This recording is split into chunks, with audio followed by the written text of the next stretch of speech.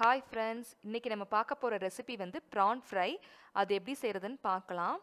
இந்த ப்ரான் ஃப்ரைக்கு வந்து நான் ஒரு 15 ப்ரான்ஸை வந்து நல்லா வாஷ் பண்ணி எடுத்து வச்சுருக்கிறேன். அந்த வாஷ் பண்ண ப்ரான்ஸில் வந்துட்டு இஞ்சி பூண்டு பேஸ்ட் வந்து 1/2 டீஸ்பூன், அப்புறம் மிளகாத்தூள் வந்து 1 டீஸ்பூன் அளவுக்கு போட்டிருக்கிறேன். இதோடு சேர்த்து 1/2 டீஸ்பூன் வந்து மிளகுத்தூள், 1/2 டீஸ்பூன் வந்து ஜீரகத்தூள், அப்புறம் 1/4 டீஸ்பூன் மஞ்சள் தூள், அப்புறம் இதுக்கு தேவையான அளவுக்கு உப்பு போட்டுட்டு ஒரு அரை எலுமிச்சப்பழ அளவு வந்து புளிஞ்சு விட்டுக்கோங்க. அட்லீஸ்ட் ஒரு டீஸ்பூன் வரணும், அந்த ஜூஸ் வந்து அந்த மாதிரி இருக்கணும். இதை வந்து இப்போ நல்லா ஊற வச்சுருங்க. நல்லா பெரட்டி ஒரு 1/2 அன் ஹவர் ஊறுச்சுன்னா கொஞ்சம் நல்லா இருக்கும். நல்லா அது அந்த இதெல்லாம் நல்லா உள்ளே இறங்கி நல்லாயிருக்கும். அதுக்கப்புறமா வந்துட்டு அது ஊறினதுக்கப்புறம் அதை தனியாக எடுத்து வச்சுக்கோங்க. இப்போ இதை வந்துட்டு பிரெட் க்ரம்ஸ் ஒரு 1/4 கப் எடுத்து வச்சுருக்கிறேன். அந்த பிரெட் க்ரம்ஸில் வந்து இதை வந்து டிப் பண்ணிக்கோங்க நல்லா. இன்கேஸ் உங்ககிட்ட வந்துட்டு பிரெட் க்ரம்ஸ் இல்லை அவசரத்துக்கு அப்படின்னா பிரிட்டானியா ரஸ்க் இருக்கும் இல்லையா, அந்த ரஸ்க்கை வந்து மிக்சியில் பொடி பண்ணிங்கன்னா இந்த மாதிரி பிரெட் க்ரம்ஸ் மாதிரி வரும். அதை கூட நீங்கள் ட்ரை பண்ணலாம்.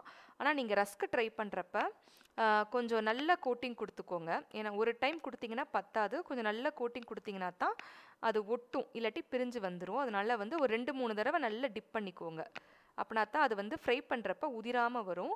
அது மாதிரி இது பரட்டினதுக்கப்புறம் மொத்தமாக வைக்கக்கூடாது, தனித்தனியாக முன்னோட ஒன்று ஒட்டாமல் இந்த மாதிரி டூத்பிக்கில் வந்து குத்திக்கிட்டு அந்த மாதிரி தனித்தனியாக வச்சுருங்க. தனித்தனியாக வச்சுட்டு ஒரு 15 மினிட்ஸ் கழித்து நீங்கள் ஃப்ரை பண்ணிங்கன்னா கொஞ்சம் நல்லாயிருக்கும். இந்த டூத்பிக்கை வந்து குத்தும் போது கொஞ்சம் பார்த்து கேர்ஃபுல்லாக குத்துங்க. அது நல்லா ஷார்ப்பாக இருக்கும், கையில் குத்திக்கிறாதீங்க. கொஞ்சம் கேர்ஃபுல்லாக ஹேண்டில் பண்ணணும் அந்த டூத்பிக்கை ஹேண்டில் பண்ணும் போது.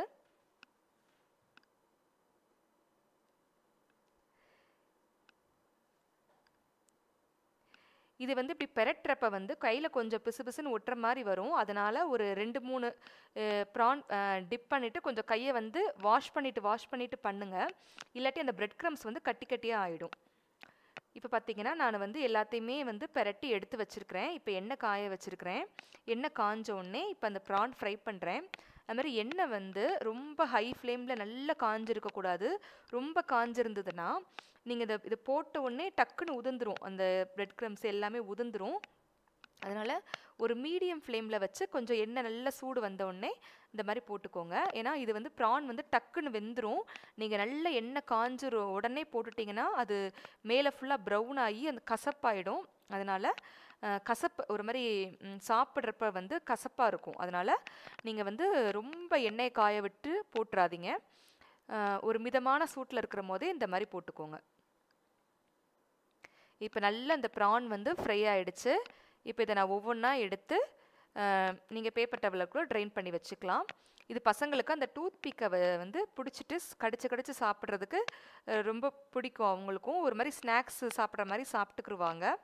நீங்கள் வெறும் ரச சாதத்தோடு இது கொடுக்கலாம், ரொம்ப டேஸ்டியாக இருக்கும். கண்டிப்பாக ட்ரை பண்ணி பாருங்கள். உங்களுக்கு என்னோட இந்த ரெசிபி பிடிச்சிருந்ததுன்னா என்னோட சேனலை லைக் பண்ணுங்கள், ஷேர் பண்ணுங்கள், கமெண்ட் பண்ணுங்கள், முக்கியமாக சப்ஸ்கிரைப் பண்ணுங்கள். தேங்க்யூ.